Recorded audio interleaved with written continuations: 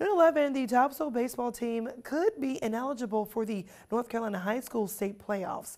WWY's Dustin Dorsey joins us now with details on this story. So Dustin, what is the latest? What have you found out so far?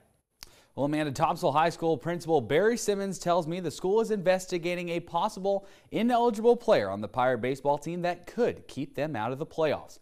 Parents of the Pirate varsity baseball team met with head coach Aaron Reimer today on campus to discuss the status of the season. A player on the team is allegedly not eligible to play due to an undisclosed reason, and parents say the Topsail High School administration did not tell the coaching staff or parents.